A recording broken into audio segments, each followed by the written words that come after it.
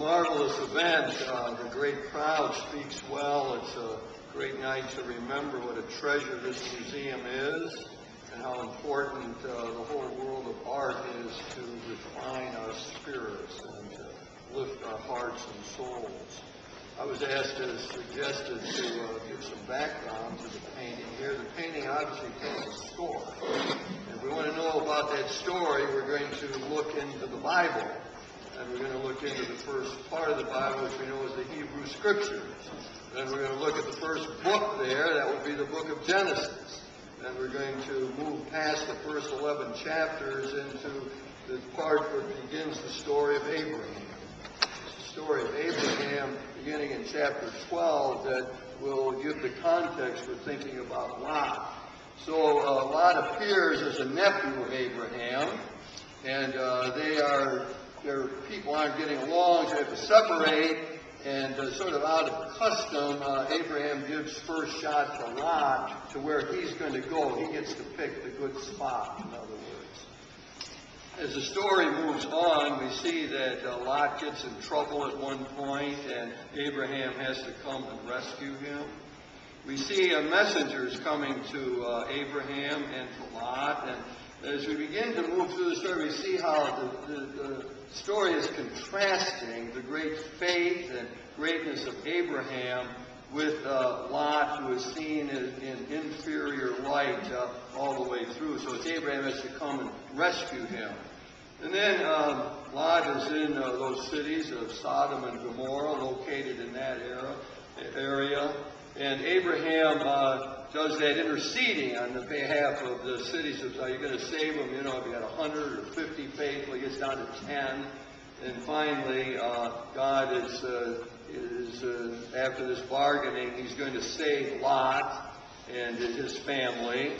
And the story, an important part of it would be that as they leaving the city, the two son-in-laws, or soon-to-be son-in-laws of Lot, to be married to the two daughters here, decide to stay. So they don't leave, and then Lot is leaving, and the part of the story probably a lot of us remember is that Lot's wife turned to look back, and to be turned into a pillar of salt. They ended up in a cave, so we now got three people, and without spouses or sexual partners, which begins to set the stage for the story. So as the story goes on then, it's telling us here the daughters are getting their father drunk and will have sexual relations with him, and will, as a result, produce two tribes of people, the Moabites and the Ammonites. Now, you might ask us, what is the point of the story in all of that, I think, is, as we look back, to locate that historically, you know, people talk about Abraham roughly being in a period like 1900 years before Christ. And in that setting, if the story is told, it's very possible that the young women would be seen as very bright and clever and getting themselves pregnant. Because in that whole story, and throughout that period, the patriarchal period, Abraham, Isaac, Jacob, and so on, having children is absolutely important. So it's very possible that they would interpret a story in that setting as cleverness on their part to get themselves pregnant. You know, when Sarah couldn't get pregnant and so on, then it was fine for Abraham to take his servant, the servant lady, and get her pregnant. So we got that sort of background. Just to fill in one point to remember about what Lot, when the angels come to see him, the people in the town want to come and take them and have sexual relations with them. Thus, sodomy, in our own vocabulary. And what Lot does at that point, instead, following laws of hospitality, is offer his daughters. Now, so that in the story put back in 1900 before Christ, you might see the daughters as being clever and getting themselves pregnant and so on. The story actually gets written down during the time of King David and King Solomon in all likelihood. That would be 10th century BC.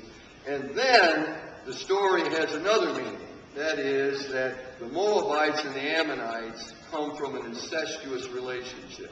It was a subtle put-down of those two tribes, which became enemies of the Israelites.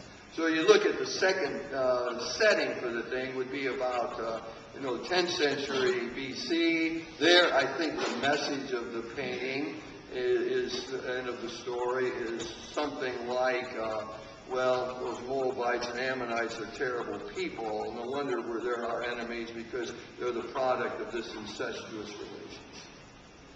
So let's take it up then to when the painting occurs, around 1650 or so. And what's the situation there, historical context? Well, it's what we commonly call the Counter-Reformation. 16th century had the Protestant Reformation and so on, and then we had the Council of Trent. And the Council of Trent wanted the church artists to depict the biblical scenes in simple ways so that the people could understand them. And the Catholic community wanted to, patronize the arts. The popes brought Guercino to Rome to paint things, and it was a great flowering of art and so on during that Baroque period. So in that setting, then we'd ask ourselves, well, what is that telling us? Well, it was one thing, the Catholic Church was trying to tell the story from its side and use the world of art in a polemical way to defend the Catholic positions against the Protestants. And this is going on in Italy, that remains a very Catholic country, and so on. So now the painting is all of the art during that time, commissioned and so on, is being used to propagate the message, and in this case to tell the biblical story. So I might ask in that setting, what sort of meaning would we get out of it? I don't know that for sure, but my guess is that it had a moralistic tinge to it. And we got to remember it's in a patriarchal culture all the way along the line here, in a patriarchal world. And so, and we had a lot of problems in how women were depicted, often either as Madonna figures, Mary figures, or as whores. Somehow, people who are going to tempt men and so on. So when we get to, it's interesting contrast between that depiction over there, where the initiator looks like it's Lot with his daughters, here, where the daughters appear in one way or another to be conniving and are going to use an immoral practice to get their way. They won't wait like Abraham did for God to give him a child. They are impetuous. They're going to make it happen. They're in a controlling kind of position.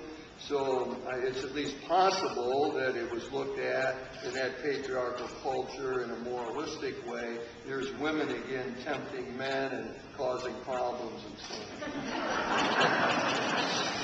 So the last context would be now, today, as we look at it. My own sense, if I had to preach a homily on this or a sermon, I would be very interested in what the original biblical meaning is. And the original biblical meaning has a lot to do with the failure to trust God, as contrasted with Abraham, who does indeed trust God, and it becomes the father of many nations. I would put it in the context today of the great Abrahamic religions.